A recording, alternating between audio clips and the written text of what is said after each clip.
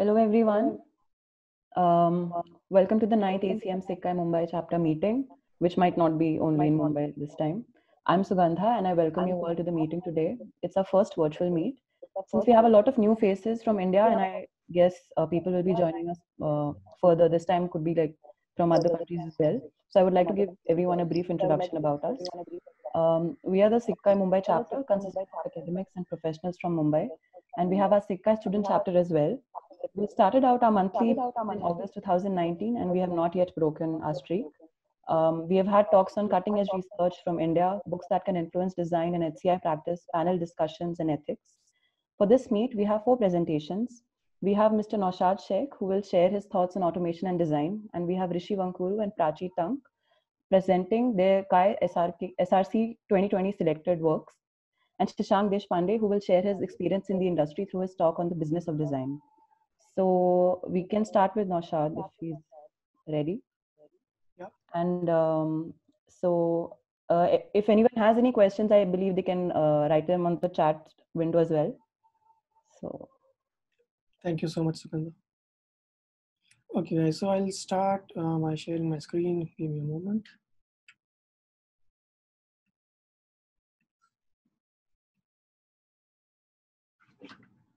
Okay, guys, thank you very much for participating in this talk and being a part of ACM SIGCHI 9th talk. And this is I'm kind of a bit nervous because this is the first virtual meet or presentation as kind of which I'm giving right now. So it's interesting, and let's see how it goes by. So the topic that I chose here is how does artificial intelligence, machine learning is going to influence UX and UI design. Where is it today, and how will it impact us as designers and overall the software development process and methodology precisely in the near future. So to be precise, where do we start with? The areas in which the... Naushad? Yeah, am I audible? Yeah. I think I should introduce you first to everyone. Okay, yeah. Naushad is a designer with a diverse set of roles and experience. He didn't choose design, it happened to him and it has stuck with him now. He knows the power of design and the constraints of business, tech influence, and the outcomes, irrespective of the intent. Most of his work experience includes balancing, juggling, and justifying design in enterprise as software as a service and software domains. Naushad, you can continue about what you're going to talk about today. Okay, great. Thanks, Sugandha. So, what are the areas in which artificial intelligence and machine learning can help us in terms of designing specifically? So what it can help us is the very first area is build softwares. The second is measure. The third is predict. So when we are saying building software, it comes to literally the making the interface screens. So I'd request anyone else to be mute if they feel that they have a disturbance in their background. That will be great. Once you're clear with the disturbance, we can turn back on. Thanks. So the first area is building, the second area is measuring, the third area is predicting.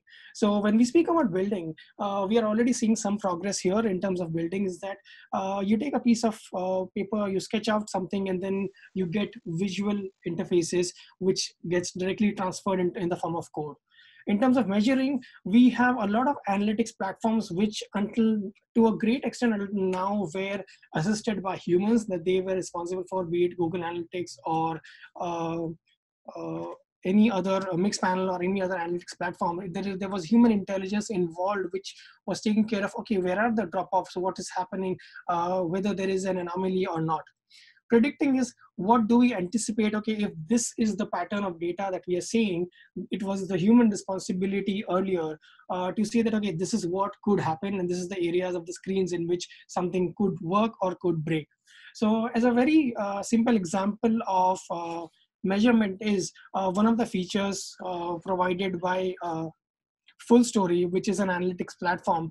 It tracks the clicks by users, and if there is a rage click, it measures it in the form of if there are multiple clicks by the user at a specific point of interface, it measures and tags it as a rage click, which we would need to understand as designers by conducting a user study, by conducting a usability test session with them and sitting with them.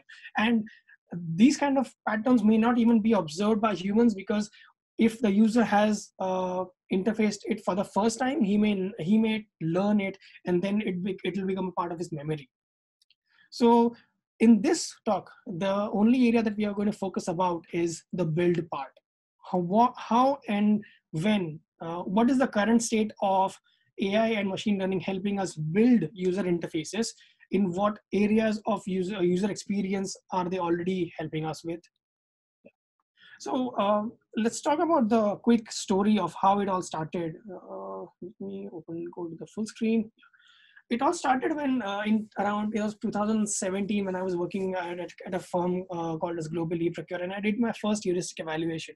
And I went through the in groups 10 specifications about heuristics, and they were pretty exhaustive. What I found was that I was able to a great extent, at least 80% of the issues I was able to tag and allocate to the 10 heuristics which are present. After that, I did that. I thought, can this be codified? Can we codify this? What if a human is doing it right now? Can this be done or repeated in such a form that a computer does this on an interface, and then the computer just spits out the findings to the humans? So yes, there is a good amount of human input still required, but it still can be codified. So currently, in today's date, what are the industries, what are the other areas in which artificial intelligence and machine learning is already helping us? So since then, I had been researching of how the UI design and user experience design could be automated. So there are a few areas. Let's say the very first is, this is the painting which was sold at Christie's at an auction for $430 to $500. And this was made completely by artificial intelligence.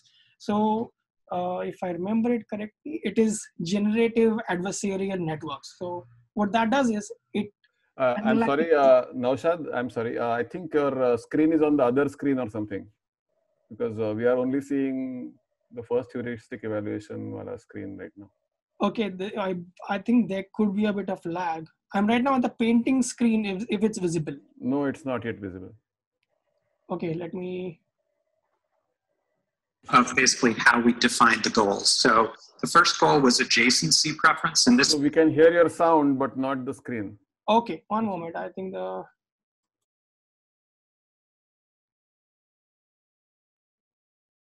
Is it visible now? Naushad, what you can try is stop the screen share and start it again. I think that would. Yeah.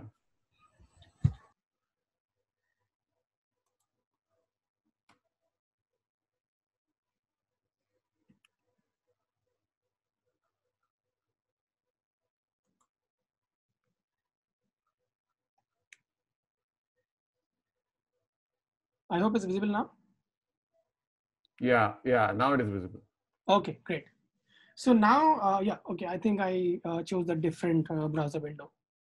Okay, so when I did that heuristic evaluation, I'll just be quick here. Can this be codified? Can this heuristic can we automate the process of heuristically evaluating a user interface or a screen, put it in the form of code, and the code can run through?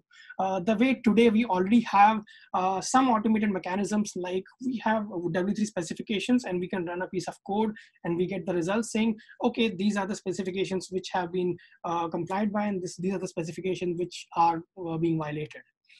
So the next point was, where else in design, since that time that I had the thought, where else in design do we see artificial intelligence and machine learning already creating an impact? So the very first was in terms of paintings, which is completely a piece of art. This painting specifically was generated by an artificial intelligence AI algorithm, and it was sold at Christie's and at an auction. So as we see in the, so what this does is it follows a generative adversarial networks. So it's a bit of a jargon, but what I understood out of it is that they analyze thousands of artworks which have been previously created, and this is a completely new artwork as a genuine new creation by the artificial intelligence. Next, when we go about computer-aided design, this is a kind of a long clip, but Autodesk is doing a good amount of job in terms of computer-aided design, wherein we have certain set of constraints and we have certain set of, so this is an example wherein Autodesk is helping the planners and the architects build the layout while understanding the user needs and also having some specific constraints. So I'll quickly play this video. Of basically how we defined the goals. So the first goal was adjacency preference, and this basically means minimizing the travel distance between collaborating teams and preferred amenities.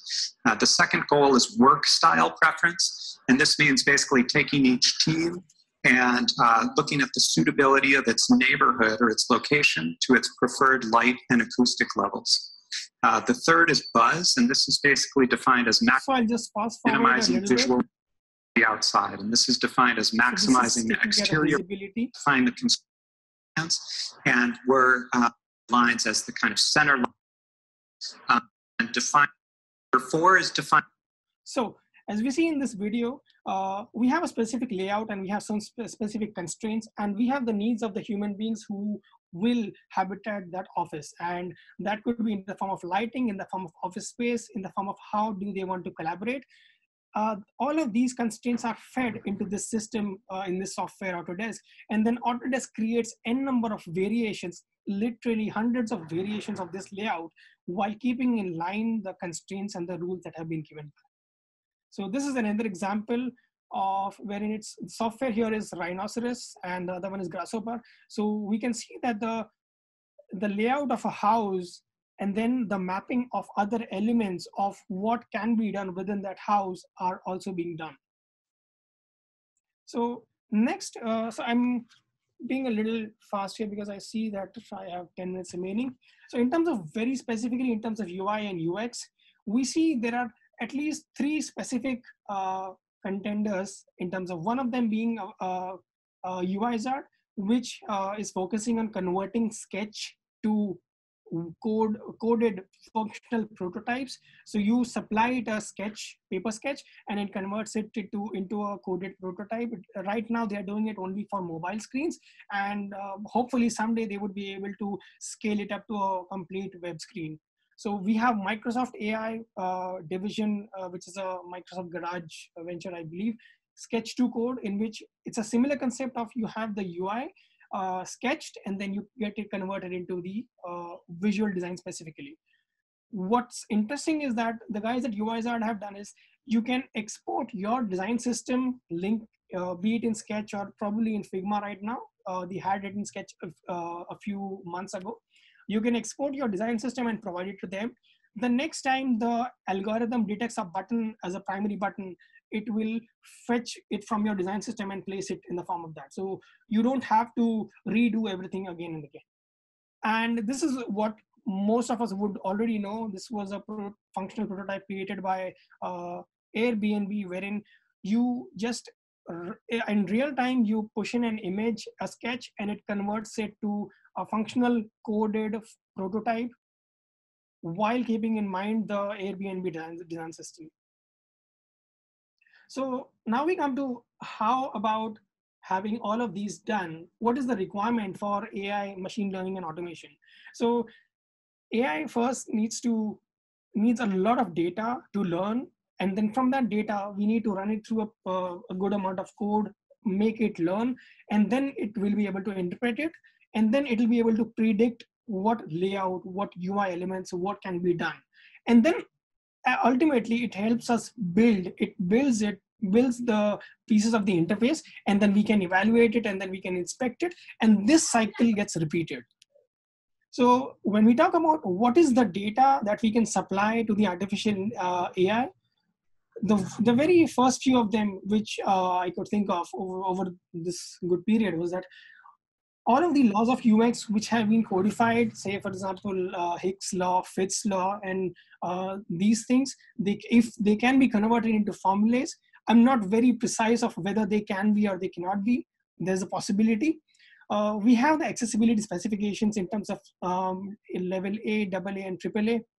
we have design systems. So let's say if there's a firm which has a design system, they can use an existing design system and supply it as a data to the artificial intelligence.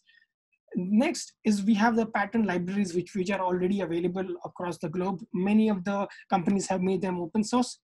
And then we have crowdsourced data, which we as designers do on a day-to-day basis before we go on a design. After we have understood the user needs, we go and see how others are trying to solve this problem. Whether our users, if our users are using Microsoft or Google, we could try and remix something of that sort so that it's still relevant for the users and it's still usable. So in terms of the code needs structure. So if, let's say, if I take an example of a very simple instruction, okay, go and wear your socks. It's very simple for the human to get up and move away and then pick up the socks and then rightly wear it. But if we give these instructions to a computer, the computer will be very confused as to what it has to do, and it'll get stuck. So let's say if I'm sitting on a chair right now, the computer will not know whether I have to turn right or I have to turn left. So on my left, I have the cupboard, but the computer doesn't know that. So the computer has to be given precise instructions. So how do we give the precise instructions? So when I was researching, I came to know that in terms of modeling the literal user interface, we already have a specification which is known as Maria XML, which helps us define the UI on what can be interacted and what are the actions possible and what all the user interface elements are possible. In terms of when we understand the user needs, we are, to an extent, when we are following the agile practice, we are to a good extent converting them to user stories. Is there a question? Okay, I'll continue. We can take the questions a little later. And then we have the user flows. So there are some parts of it which we may see that, okay, can the AI not do user flows and screen flows as well? AI can possibly do it, but I'll come to the next point on, in today's situation, what do I feel that the AI can do immediately and what I foresee that the AI could do? So right now we will have to supply the system, the user flow, saying, okay, the user will start here and the user will end here, end the task here. In terms of screen flows as well, we will have to group and map it and give it to the system. So as we know, this is the elements of user experience. The user needs and site objectives are already defined. These are done by the UX researchers. They go to the users and the product owners. They go to the users, they understand the requirements along with the business requirements and then fuse them together. The functional specifications are the user stories which are created. And then we have the content requirements. When the functional stories, the user stories and the content requirements have the right information priority as well, it will help the system also take and create the information design. What can be done is the visual design and the information design in the very current form in the very immediate future. What's difficult to do is the information architecture that will certainly need human assistance as to building up on the content. How can we structure it so that, okay, do we need 3 screens or do we need 10 screens? Is it a mobile interface or is it a web interface? Can we lay out information relatively sparsely or do we need to make it really compact? So what are the future roles that I see that will have an impact because of the automation that we anticipate? So this automation and input of AI and ML is also very far-sighted, but I'm certain it will happen because right now there are no products the way Autodesk and Rhinoceros are doing it in their areas. We don't have an organization which is focusing on that level right now. So right now we have a lot of people who are generalists but not experts. What I foresee is that there will be a requirement for experts, let's say purely user researchers, rather than I'm a researcher, I'm an interaction designer, and I'm a visual designer as well. And less of UX engineers required. So a good number of organizations today which have a high UX maturity have UX engineers who convert the sketches to functional prototypes, which can be then tested with the users. this requirement will go down significantly, and these roles will need to repurpose themselves to other roles, because a good amount of it is already happening, as I gave you an example of with UIZard and others. The role of UX inspectors, the people who do the heuristic evaluation and the expert reviews, will increase significantly, is because till the time the AI gets perfect or near perfect, we will still need the human intervention to feed back to the AI, saying, okay, this is what you had created, but this is how it's happening, or this is how it's not working. This is the area wherein the human intervention will be required. The humans will tell the system, again in a structured form, saying, okay, let's go back and let's alter the algorithm and let it learn and repeat it again. So what appears to be complex in the hypothetical approach that I have thought of, I could not imagine a way in which the AI could solve data visualization challenges. I could not imagine how the AI could solve the UI decisions of whether it should be a pop-up, whether it should be a page. Do we really need a tooltip? Also, a question remains is, how will this kind of workflow integrate with the current software development processes? We already have a lot of processes, which is agile, waterfall, and then we have hybrid, and then we have companies who are experimenting with newer methodologies. So yes, that's precisely from my end. I'm happy to answer questions that we have from the team.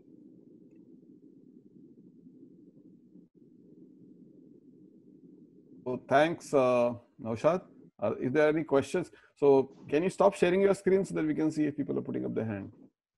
Yeah, I've just stopped. Yeah, good. Are there any questions? I have one question which I can see in the chat. If there are no verbal questions, I can take that. Yeah, you can go ahead. So Anand has asked, hi Naushad, what's the status of using AI ML in design of virtual reality products? Anand, to be honest, I have not explored that area. I'll need to check that. So no, I can't answer that right now.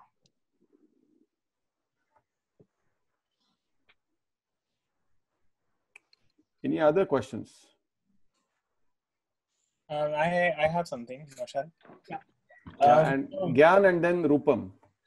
So the tools that at least the current state of the technology seems like, if you have a design system and if you sort of have, say, sketches or something, then you can convert those into a well laid out UI pattern library. I mean UI design in something like Figma and all. Yeah. So I see that being automated, but does that system still not require a human input in terms of that initial sketch or layout, or someone still needs to give it that amount of information? Yes, yes. So that amount of information will be required. So as we see that, so I will need to share the screen a moment again, because I'll show you to the area. So what is the data that the system will need? The data right now at this stage, the AI, I don't see it mature enough to know, okay, can I group 5 fields together? So I'll give you an example from this screen. Your screen is still not yet on. Okay, on.